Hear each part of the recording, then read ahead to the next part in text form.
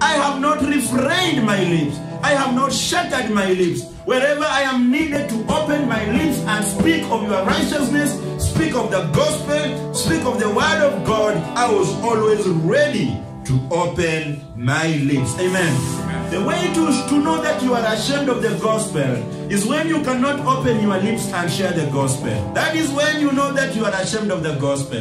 And you know, shame comes because of fear in most cases. When you are afraid to share the gospel unto the kings, when you are afraid to share the gospel unto your wife, when you are afraid to share the gospel unto your friends and neighbors, you know what? That one makes you to shut up. It makes you never to speak.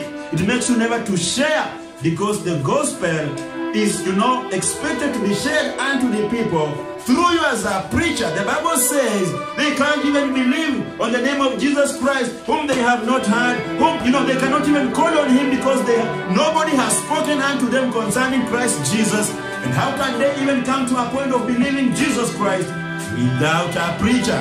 So tell me, brother, sister, if all preachers were ashamed and their mouth was shattered, who will preach the gospel unto this world that is unsafe? You need to be like David. You need to be like Paul, who says, I am not ashamed of speaking about the gospel.